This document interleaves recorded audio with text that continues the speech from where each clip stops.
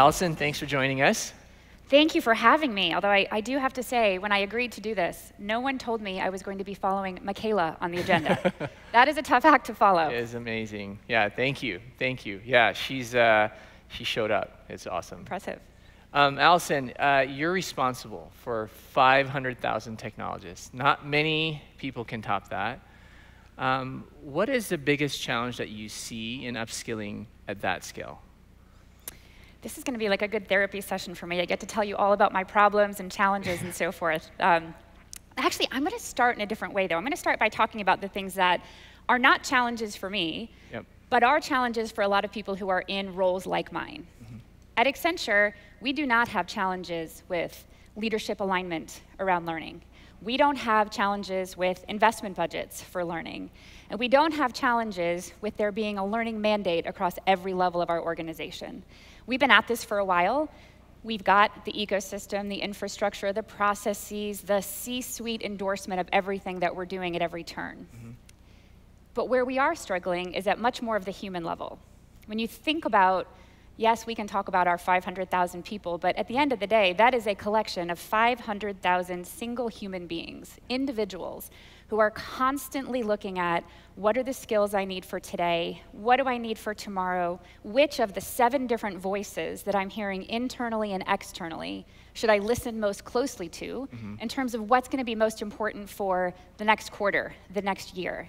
You can imagine the confusion, the lack of clarity that is coming into their world to say, where should I be focusing my time? So I would argue our challenge is a very human one, that anyone, whether you're a technology leader or a learning leader or anyone involved in upskilling across an organization, regardless if your organization is 10 people, 10,000, or 500,000 is dealing with, which is how do we help our people find their own personalized journeys, personalized paths, and then optimize the energy that they invest in learning, which is actually why I'm so excited about the continued enhancements with Role IQ, Skill IQ, and where that's going, because to me, that's starting to solve the human challenge that we are all up against. Yeah, that's awesome. I love that even at that scale, you care about the one learner and being able to personalize all their learning. That's absolutely. I mean, our CHRO says all the time, it is our job to sweat the small stuff. Yeah. And to never, scale is important, right? Absolutely. But scale is made up of human beings one by one. Yeah. How do you approach managing skill development at that scale? So the first thing we do, right, from the perspective of our learning and leadership development team, we look and say, what's the content, what's the challenge, where are we going? Can we get it externally? Does this content already exist? Is there a best-in-class partner that we can bring on board, bring into our ecosystem? And how do we do that in such a way that, I'm not sure if you've heard of the concept of a personal learning cloud for someone, but how do we do that in such a way that we're actually creating a personal learning cloud for our employees? So Pluralsight is obviously a big component of that. But then there is the world of, let's say, the other third of the content that we do need to create. For whatever reason, it's an Accenture-specific offering, it's part of our special sauce, whatever it may be. We always have more demand coming into our team than we can manage from a supply standpoint, right? In our world, supply is our organizational capacity. So there's 2 new things that we have been doing over the course of the past 1 to 2 years at this point.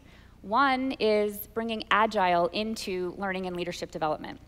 And I don't mean Agile like, oh, we're going to do it fast, we're going to do it flexible, isn't that going to be great? I mean like legit Agile, like Scrum, Scrum Masters, product owners, value stream owners, all of that.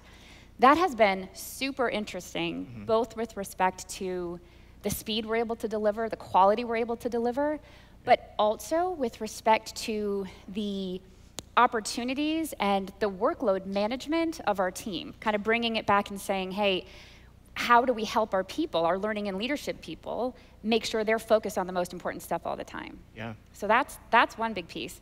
The other big piece, and this is new for us, this is something we're doing just this year, taking Agile up a level, the concept of portfolio management, bringing that into learning and leadership. Getting consensus across our 500,000 person organization over what our investment sectors are, what's going to matter most, how are we going to allocate resources across them, and the default of that is also saying what's not important. Wow. right? So we have this concept of the wise pivot at Accenture where we look and say, what do we need to do to grow our core? What do we need to do to evolve and be in the new? And what do we need to leave behind? Getting to that point of what we're going to leave behind is not easy, but this is now brought up to our C-suite. Our C-suite today is actually weighing in on what those investment priorities will be. I love the strategy. I love the alignment on the company level, and it's really amazing to kind of see that structure and that scale of skill development. So we talked a lot about cloud today. Can you tell us a little bit about the Cloud Native College that you guys have at Accenture? Absolutely. So Cloud Native College, at its core, this is a blended credentialing program that is combining training, on-the-job application of skills, interviews and such, and Pluralsight is our go-to partner with respect to the training component of it, right? The actual skill development, the assessment, the pathing, all of that. It is a pilot program. We pilot things in the 500 to 1,000 people, so this is a pilot program of 700 people.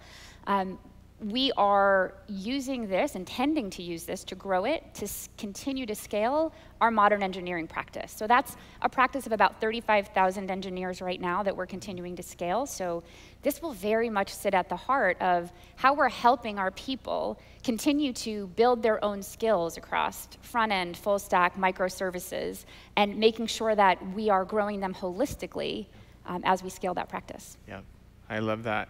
So earlier, Aaron talked about this new era where skill development leaders are partnering with the business partners in tech. And you're a great example, by the way, of that leader. You're already living in this new area. What advice do you have for developing and maintaining successful partnerships? You're in learning. You have these business technology leaders that you're partnering with. How do you maintain that successful partnership?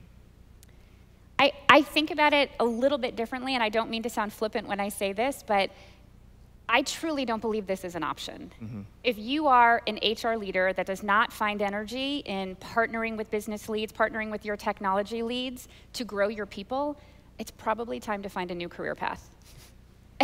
And I would say the same thing for those of you who are in here as business leaders and technology leaders. If you don't find energy in growing your people, it might be time for a conversation about going back to the world of being an individual contributor. I don't see it as an option. Aaron's talking about the kind of the trifecta of a technology and business leader with respect to, strategy, skills, and visibility, right? To me, that applies across all dimensions of the business, right? And if I bring that back to what do I expect from our learning organization, absolutely strategy, absolutely skills. And I'm not just talking skills and learning. Like, if we're not talking the talk and walking the walk of the technology skills, the functional skills, the industry skills that we're teaching, we're just not going to be effective. And that visibility piece, you've got to be out there on the front lines. You've got to be out there experiencing it, living it, and really being seen as an active partner in growing the business. Yeah, I love it. Thank you. Last question. We have learning leaders out in the audience. What advice do you have for them in thinking about their upskilling for the future? Oh, great question.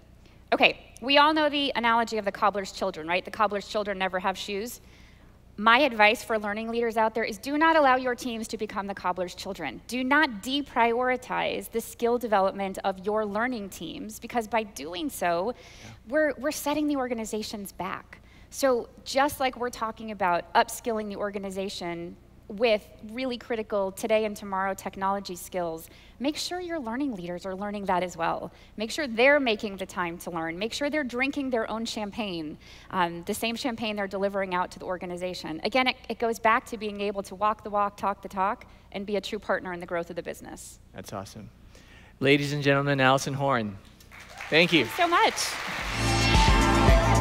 much.